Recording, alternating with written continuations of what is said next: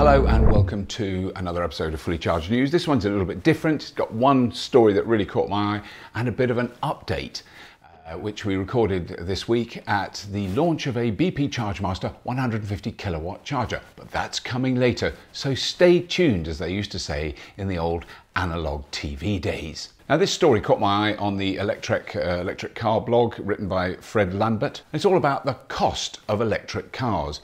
Now, I hear this all the time, and I think it's perfectly 100% legitimate that at the moment electric cars are more expensive to buy new than petrol and diesel cars are to buy new. Couple of caveats. Really important thing is there is now 80% of car ownership in the UK are leased cars. They don't buy them new. So when you see that a car costs £22,000 on the road, very, very few people pay £22,000 to have that car. They get it on a lease.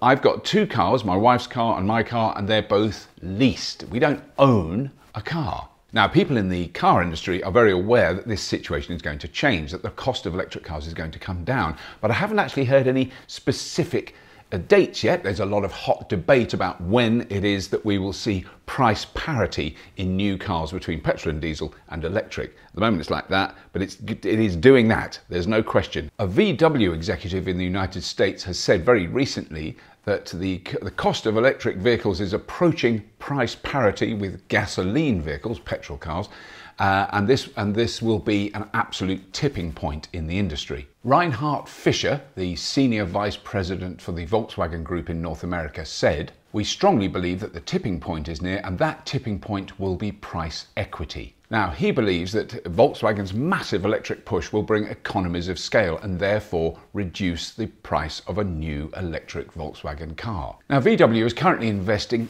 billions to change its current electric vehicle production, which is a few thousand cars a year, to 2 to 3 million electric cars a year by 2025. Now, Reinhard Fischer said this, and I think this is a really interesting statement to come from the absolute top level of the Volkswagen Group. He said, "Once you overcome the fear of something new, the EV is a better choice for you. I don't think it's going to take a lot of convincing. There is a fundamental curiosity. Everybody sees the end state. When you put pencil to paper, owning a full electric vehicle costs about half what a gas car costs."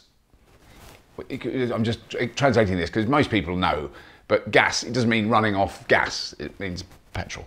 It's gasoline, petroleum. Just saying that, just for clarity. Now that, you wonderful Fully Charged viewers, is, I think, a very important statement from one of the biggest car manufacturers in the world. We are rapidly approaching the tipping point. I don't think it's going to be a tipping point. It's going to be a tipping curve. We haven't really got there yet, but it's very obvious that all around the world, the ramp up of electric vehicles is truly phenomenal. And the simple fact of the matter is the monthly cost of leasing an electric car and fueling it already makes electric vehicles cheaper than their petrol and diesel distant relatives, especially if you can charge your car cheaply at home on off-peak rate electricity on a cheaper tariff.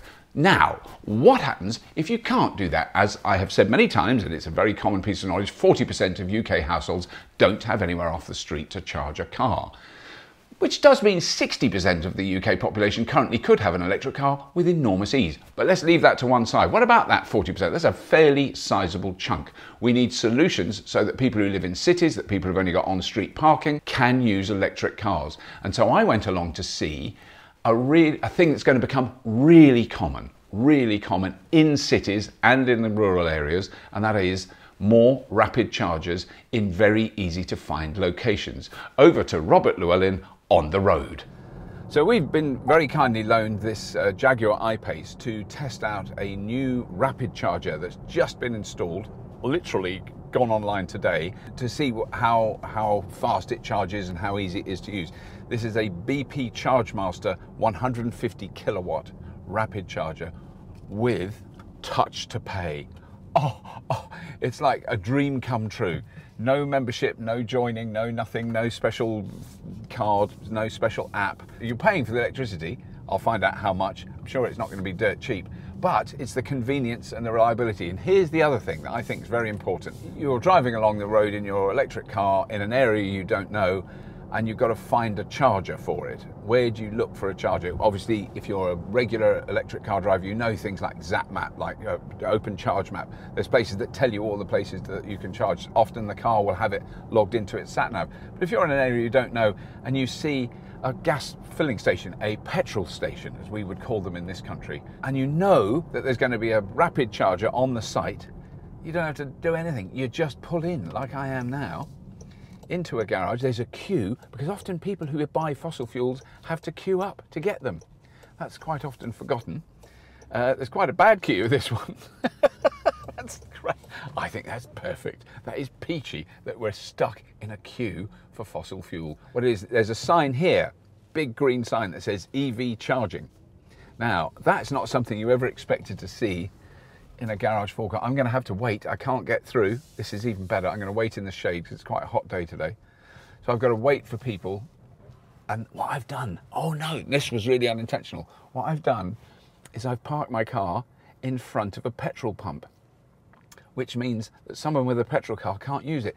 A little bit like when someone with a petrol car parks the car in front of an electric car charger. So here it is. This is the first of BP Chargemaster's rollout of 150 kilowatt chargers, which are fitted with tap to pay. Now I know, because this is an I-Pace, I've got to get quite near because the charger's on the side. And you can tell from that beeping, that is me very close to it. So I've got to get as near as I can so I can get there. Oh, turn the car off when you open the door. Sorry.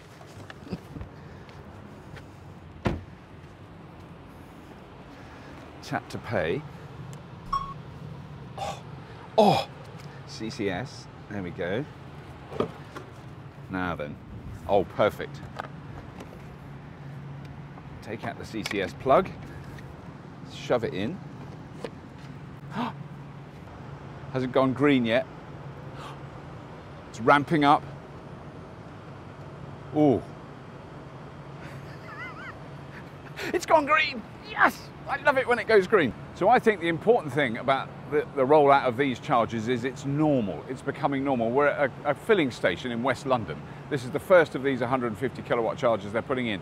And it's in a really recognizable, easy to find location. It's not a charger that's tucked behind a town hall or to the side of a swimming pool in a car park or outside a hotel. It's in a filling station with a shop, with loos, you know, right there. All those things are normal. And as these things appear, more people are going to see that it is possible to drive an electric car. In fact, people from Chargemaster have said they've had people come already to ask what it is, because it's got these big posters up, a time to take charge with 150 kilowatts.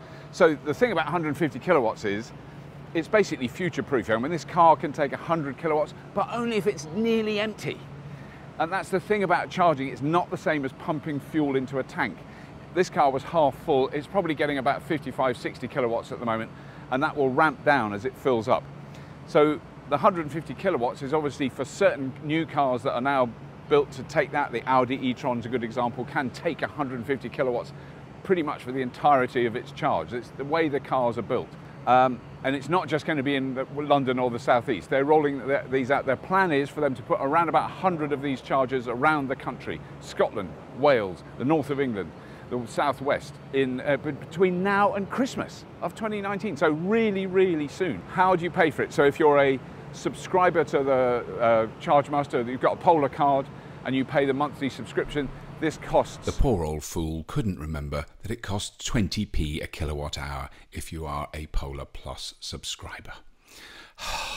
Less. Now, I've got to remember all the numbers. Okay, so if you use a tap to pay, it costs 40p a kilowatt hour. And people go, why, that's really expensive. How often do you use it? You use it when you really need it.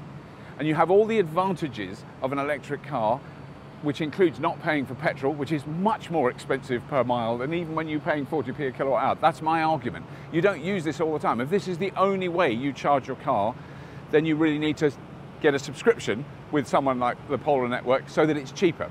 So it does cost 40p a kilowatt hour, but it's so easy. Anyone can use it. It's like buying a bag of crisps. Beep, on it goes, plug it in, it starts charging. But when you need it, this sort of stuff is vitally important. Reliable, easy to find, easy to use. Those three things are really crucial, and I think they've got it right. You drive up to it, tap your card on it, plug the car in, it's charging. That's all you need. And then you go and get a coffee. Or use the gentleman's facilities, which I'm going to do now. And then the lovely man from EV Maps on the Twitters turned up in his brand new Tesla Model 3, and of course it was much easier to see what the charge rate was inside the car. We plugged it in and immediately it jumps up to 100 kilowatts, which is 457 miles of range in an hour of charging. And in the time it took to do this, it added a mile. Well, that's all I've got time for. Thanks so much for watching. I'd like to thank Jaguar for lending us the I-Pace. I do love driving that car. It is an amazing piece of engineering. Okay, yes, it's a little bit electron thirsty. It likes to chunder through its enormous battery at rather a large and alarming rate. But it is an absolutely amazing car to drive. I mean, it is a performance vehicle. It's not a long-range economy electric vehicle. It's a performance kind of sports SUV. That's what it's designed to be. And its road holding, its handling, its brakes, its acceleration are all brilliant. So I love it. It just uses rather a lot of electricity. I'd like to thank them. I'd like to thank BP Chargemaster for giving us access to their, not quite exclusive, but nearly exclusive access to their first 150 kilowatt charger, hundreds of them being installed as we speak. I would also very much like to thank our Patreon supporters, who I'm thanking right now, using our new regime of thanking Patreon supporters. We could not do this show without you. Occasionally we get accusations on Twitter that we're doing like paid PR for Porsche when we did the Porsche episode. No, as if we would take money from a car manufacturer. Imagine what all the others would say if we did. We can't. It's just not happening. It does not happen. We have to raise money in any way we can. Patreon is the base of what this whole show is built on. It's really vitally important. That's all. As always, please subscribe and have a look at the Patreon link beneath this episode. And as always, if you have been, thank you so much for watching.